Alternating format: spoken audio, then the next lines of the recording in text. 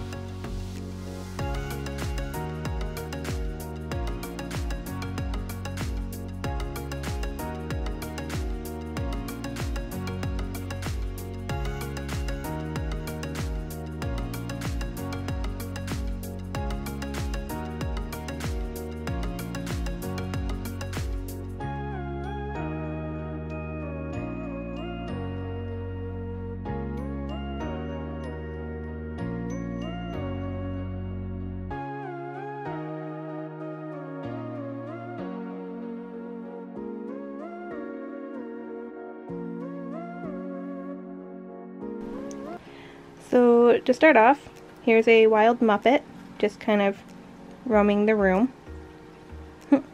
So anyway, here's the door. Usually I have a calendar here, but I need to get a new one. And then I've got my feeding chart, just when everyone eats, when they have their supplements. I actually need to finish filling it out. Mirror, work clothes, Muppet. And then we look over here. So this is the first set of enclosures.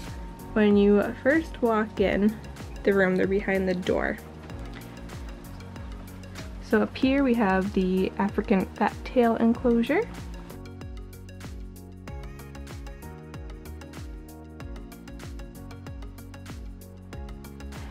Some plants up here that I need to work on taking better care of. Some sheds. This awesome palm leaf artwork thing that I got from Ollie's. Anyway, moving down, then we got my Colombian rainbow boa enclosure for Calypso. One of the last videos I did was putting this together, so go check that out.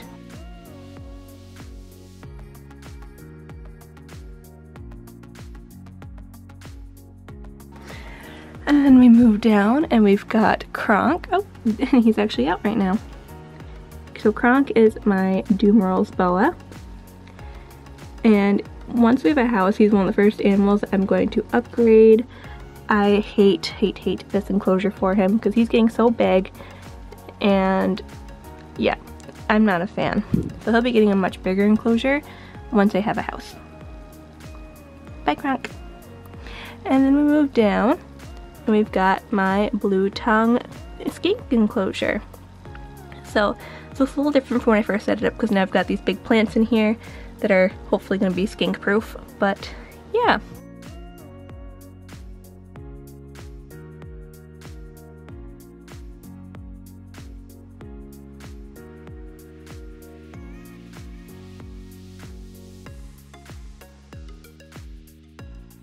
So then if we come over to the side of it, we've got my TV, and then we've got my fun little shelf here. So I have this little snake from ZAREPTILES on Instagram. Her name's Taylor, super awesome girl, gorgeous reptile room, go check it out. But she made this little snake and sent it to me. I think it's so cute. It's an amazing piece of artwork from Lissa's Lizards of me and May, and of course Lissa. Some of my absolute favorite people in the whole entire world. So definitely go subscribe to their channels and follow them on Instagram. And then we have my gator skull that I just got this week because treat yourself from Argama Arts. So amazing. So worth the investment. I'm obsessed with it. My elephant painted jar with some of my goodies from the zoo, such as peacock feathers, porcupine quills, various other feathers and sheds and whatnot. And then my wood burning that one of my coworkers from the zoo actually made for me of Arcadius. So that, and then on the side here we've got my artwork. So as you guys know, I'm obsessed with reptile artwork. I have tons of it, but I don't have tons of room to display it. So we put some of my favorites over here. So this one, this one, this one, this one, and this one down here are from Adeline Robinson. So amazing. Just go check her out because she's got tons of awesome pieces of artwork. This is actually a bookmark that Trisha from Reptilian Garden sent me because she knows I love hog noses. We've got this super cute piece from Cat Scales on Etsy. Definitely go check her out, and on Twitter and on Instagram. And then lastly, this piece from Veronica Steiner. She is an amazing artist. You'll see another piece from her in my room in a little bit. Love her so much. And then we've got all the cords, but we're just going to ignore that. My basket of randomness over here now. So, reminder, we walked in the door. Here's this stack of enclosures here, and then you turn and there's more over here. So this is the arboreal shelf. So we have my crested geckos, which you would have seen the upgrade in one of the last videos, or not the upgrade, but the remodels in one of the last videos.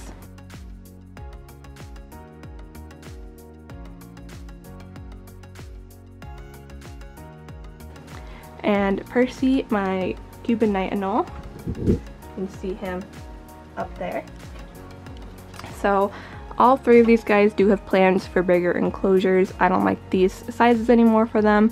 Now that I've upgraded a bunch of animals, these just seem too small. So they will be getting bigger enclosures in the future. Moving down, we have my ball pythons. So this one is Snicket, my banana ball python, who I believe is over here in this little cave. There he is. Hey, Snicket. And then down here we have Kahlua. Kahlua is my champagne paradox. And Kalua's usually over here. Yep, you can see him right there. There he is. So eventually, Kahlua and maybe Snicket will have an enclosure this size, so 4 by 2 by 18. But for now they are in these that are about the size of a 40-gallon Exoterra. And then over here we have my Ketchy. If you guys have a reptile room and naturalistic enclosures or bioactive enclosures, you need one of these. These catch all the little fungus gnats. I just emptied it and put a new sticky thing in today. It works amazingly. I don't know where I'd be without this thing. It's my favorite thing that I have. And then we've got little snakes down here. So down here is Rumple, my tricolored hognose. So this was a recent setup that you guys saw on my channel. And then over here we have Tootsie, my Kenyan sand boa. You may remember that she did have a background. I actually took it out because she kept hiding behind it and not coming out for feeding. So she lost her background privileges. Okay, so there's that shelf. Oh, over here I do have a misting system. It's this big thing over here. Right now it's just connected to Percy's, but I want to get it connected to the geckos as well. And then we come over here, and this is the shelf you guys all know. It's the big shelf that I've had for like ever. So starting down here, we have these shelves that have some random stuff. I have to organize them clearly. On top we have my supplements in these cute little jars that Medusa made me for Christmas 2019. So cute. My springtails, my ReptiSafe, my spoon for gecko food. And then we just have foods and supplements in here. Random reptile electronic-y things in here. So like my temperature gun, my scale, stuff like that. And then electronics down there. So timers, headphones, whatever else. Of course my step ladder, because you'll notice here in a second, I've got a lot of tall things in here and I need a step ladder. Okay. Muppets enclosure. As you can see, she's knocked over a bunch of stuff. So I have my cleaning bucket that's collapsible, so it's brilliant. Watering thing, so I can easily water or change waters. Some substrate.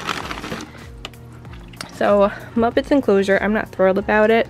Obviously tegus are big animals and they need big enclosures. Ideally, I wanted a grow tent or enclosure that fit under this whole bottom shelf. In my mind, when I saw the measurements or the dimensions, it did. And then come to find out, it's a lot shorter and smaller than I had envisioned in my brain. So we're just making it work for now. Obviously, the two big snakes and the two big lizards will get new enclosures when I move. But we made it work. So she actually has this loft up here that we built to utilize more space. So down here, it's just like her basking and her water. And then up here is her loft. So she just has her bed and her towel that she can curl up in. So the good news is she sleeps a lot right now with it being winter.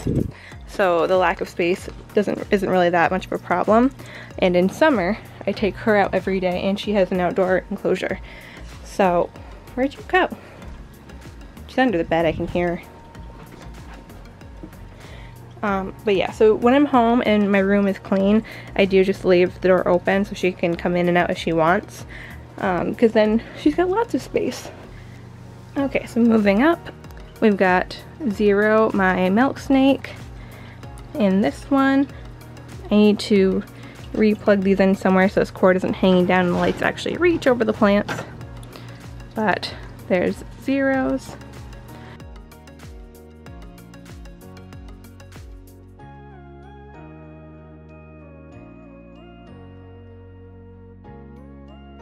Next to him we have my Chinese water dragon, so I need to pull this off because it was Phoenix's enclosure and now it's not. So yes, this is the water dragon enclosure. He's looking at me like I'm going to eat him. He's way up here. I don't know if you guys can see him very well. Oh, hi! Can I help you? Just don't poop anywhere.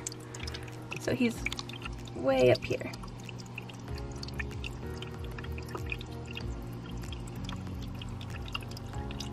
There he is. He looks terrified. Poor thing. And then up here, this is my other big snake. This is Samoa, my boa. Is she back in her hide over there? Yeah, she is. You can see her back here. So again, not an enclosure I love since she is getting bigger. I know a lot of people keep big snakes in enclosures like this. I don't like it. I have plans for like a 6x3 by 3 or 4, something along there. I keep changing my mind on how big I want the enclosures to be, but she will have bigger ones, or a bigger enclosure.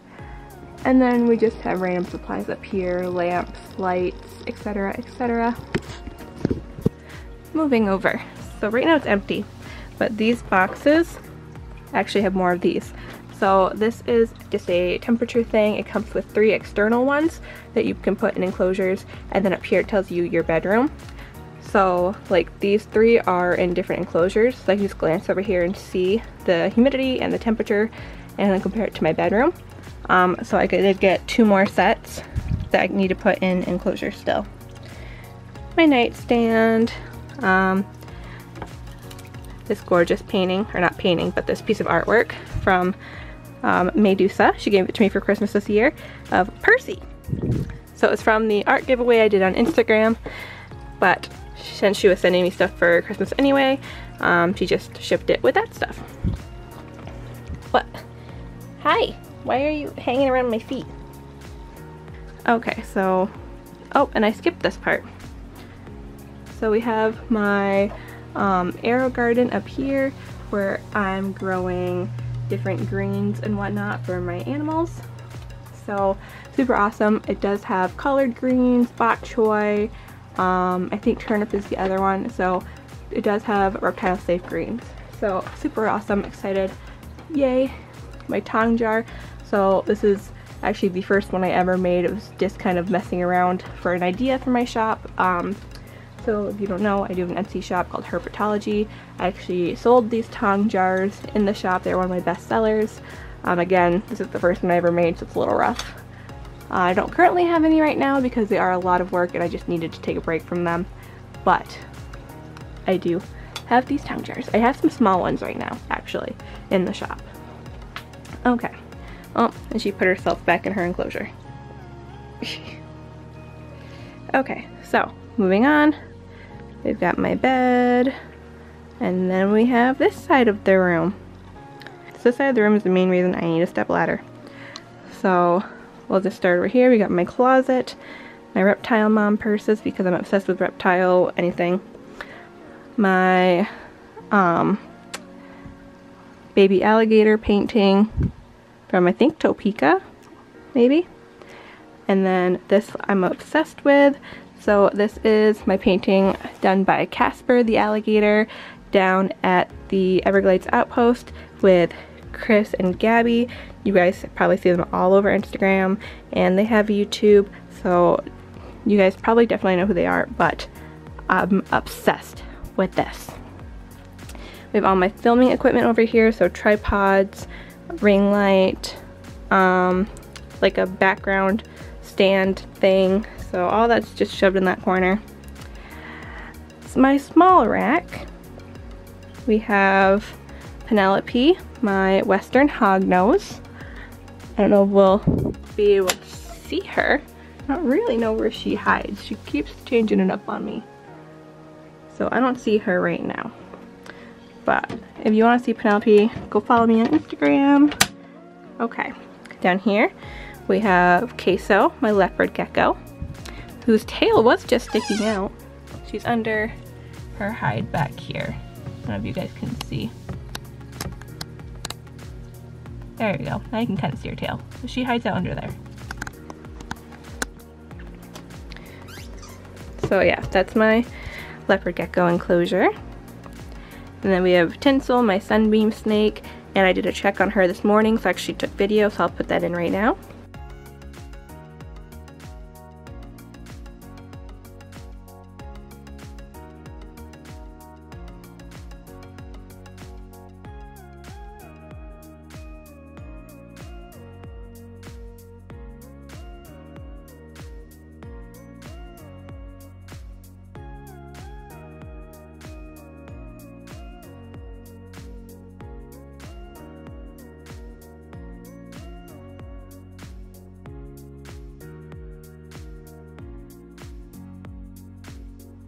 Ugh.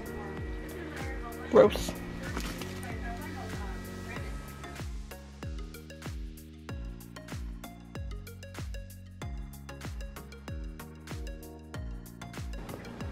And then we've got my dubia roaches right there.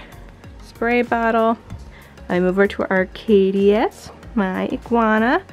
So like I said earlier, the big lizards are going to be getting new enclosures when I move.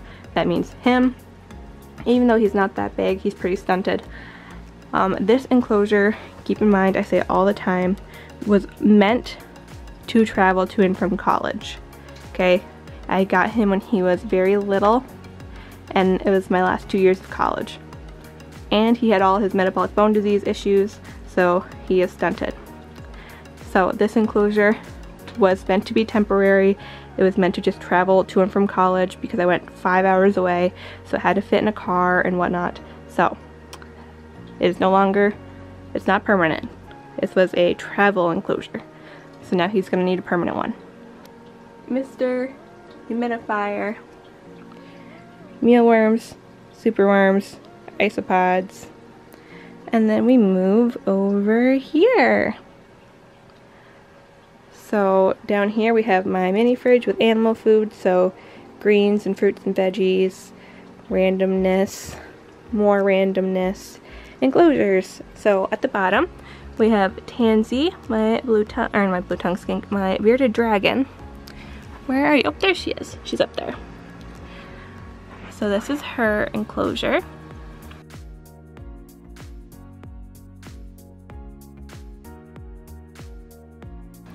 And then we've got Crikey, my 𝘎𝙪𝙨, who's hanging out back here.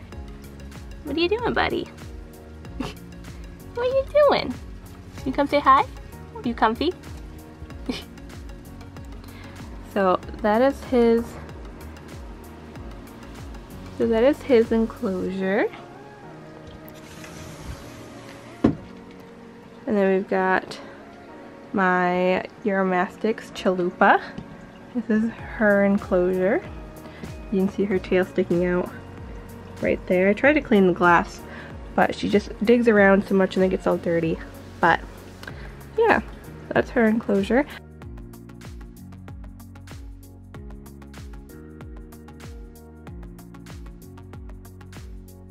You'll notice some of them have these on here, just like these information cards from Cloud Forest Design on Instagram. Super awesome. And up top we have Phoenix, my corn snake.